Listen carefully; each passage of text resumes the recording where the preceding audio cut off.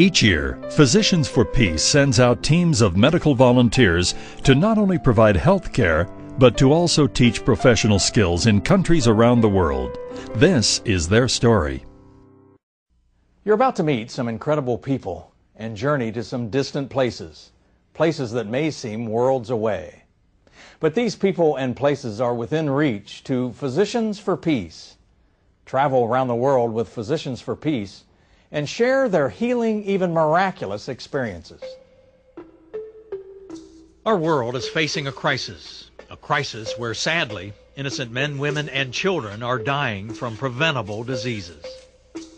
A crisis that finds developing world healthcare systems and their doctors, nurses, and other providers woefully ill-equipped and undereducated, struggling to meet even the most basic healthcare needs of their communities. The United Nations Foundation estimates that the developing world carries 90% of the global disease burden, yet has only 10% of the worldwide health resources. World leaders at the United Nations Millennium Summit established a blueprint to meet the needs of the world's poorest and neediest by 2015. One of the underlying principles is that access to quality health care is fundamental.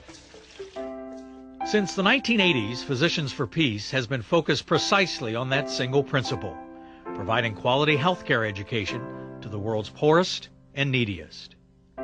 The internationally based and non-sectarian Physicians for Peace is a humanitarian nonprofit medical education organization dedicated to building peace and international friendships in developing nations with unmet medical needs and scarce resources. From its headquarters in Norfolk, Virginia, Physicians for Peace works diligently to mobilize the world's best medical providers to build relationships with colleagues in the developing world, going where medical training and treatment are desperately needed. I take tremendous pride in winning friends for America whenever I undertake a medical surgical mission. These medical diplomats are exporting medical education, clinical care, and medical supplies to help those who need it most, empowering them to help themselves. Their acts of compassion demonstrate every day that you don't have to share a man's faith to help save his life, or speak a woman's language to cure her illnesses. Physicians for Peace was founded by internationally recognized humanitarian and plastic surgeon Dr. Charles E. Horton Sr., whose vision is based on the premise that if you heal someone, you help one person. But if you teach someone to heal, you help many.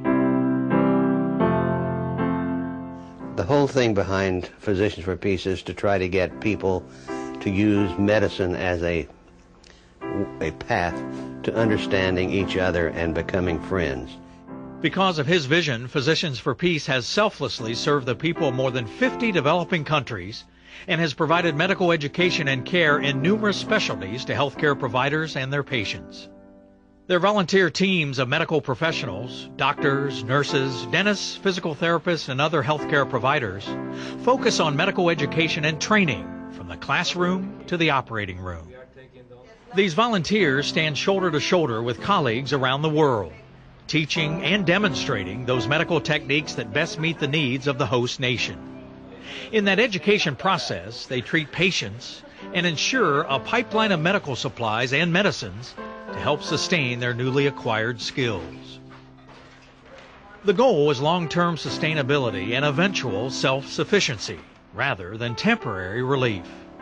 It is simple yet profound, to further the cause of world peace and international goodwill through medicine. Physicians for Peace is in the educational business. They go into a country and bring dentistry and other medical specialties and train the people to become proficient. They train the teachers so when they leave, there's people trained that sustain the project and goes on, and they go out and train other people in the country. The need to build bridges of cultural, religious, ethnic, and gender understanding and to ease needless suffering is more vital today than ever. From Africa to Asia, from the Middle East to Central America, Physicians for Peace has responded to these calls of action, showing respect and compassion for members of all nations. Physicians for Peace works in two primary ways. The first is continuing medical education, helping to transfer knowledge to our friends in the developing world. The second is capacity building, helping to improve the infrastructure by enhancing productivity, skill sets, and outcomes. So many countries today are imploding under the weight of their own medical crises. The need is great, and it can't be met single-handedly. Every effort is made to establish broad coalitions to support programs. This is accomplished through partnerships with government and non-government organizations, multinational corporations, universities, and other groups key to each program's success. Central to its mission is alliances with some of the world's leading medical institutions. These partnerships provide access to an international healthcare educator pool and a pipeline of medical volunteers for sustainable programs. In addition to medical volunteer support, Physicians for Peace makes focused donations valued at tens of millions of dollars annually of medical and dental equipment, medicines, and supplies to support programs in host countries.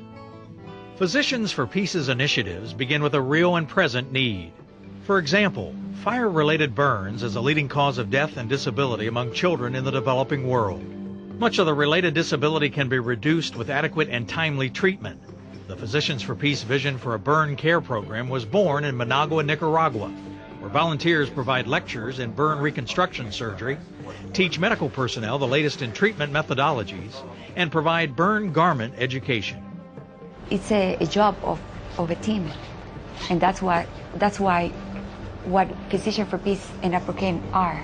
We are a team to turn tears into smiles. These garments, which greatly reduce scarring and skin contractures, are now produced locally for as little as $3, rather than in the U.S., where they could cost more than $1,000. Throughout much of the world, amputee victims of landmines, war, accidents, disease, and birth defects receive little or no continuing medical treatment. Unable to lead productive lives, amputees become a burden to both their communities and families. That's why Physicians for Peace designed the Walking Free program. This internationally acclaimed program assists developing nations by establishing sustainable prosthetic, orthotic, and rehabilitation centers. Finally, women's and children's health is of growing concern throughout the developing world. Preventable diseases and poor health care are causing an increase in maternal and infant death rates. Physicians for Peace designed its Women's and Children's Health Initiative to reduce maternal morbidity and infant mortality. Their Resource Mothers program pairs pregnant adolescent girls with lay caseworkers who coach the mothers-to-be in prenatal care, childbirth, and postpartum and newborn care. These mentors assist with the practical and emotional obstacles the young mothers-to-be will face in circumstances where hygiene and medical support are nearly non-existent. They provide the education, assist them with setting up doctor's appointments, keeping those doctor's appointments, and the end result is hopefully a healthier, happier family as a whole, not just the baby. These are but three of Physicians for Peace's many activities. A host of Physicians for Peace medical educators can be found in virtually any country. Remarkably, Physicians for Peace has garnered an enviable record of financial stewardship over the years, earning the highest rating from independent evaluators.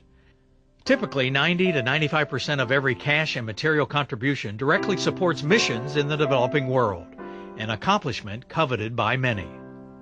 Physicians for Peace continues its operations each and every day.